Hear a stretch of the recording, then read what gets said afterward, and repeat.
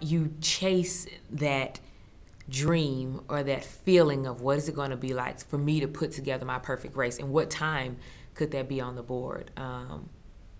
And hurdling, I love hurdling. Just to run flat to me is like, who can do that? Everybody can do that. But to put 10 obstacles in your way, you have to be fearless. You have to be a different type of individual to say, I'm going to put it all out there for 10 hurdles and cross that line and see what I get.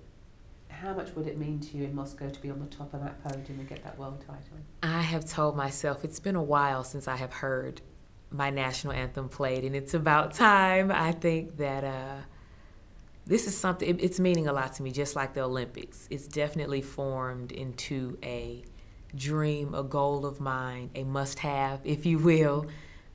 But I'm excited on how the winner's going to obtain this, because they're going to run something great. The way that us 100 hurdlers are running right now, no one is giving anyone anything. So to know whoever crossed that line first showed out, that's going to mean a lot.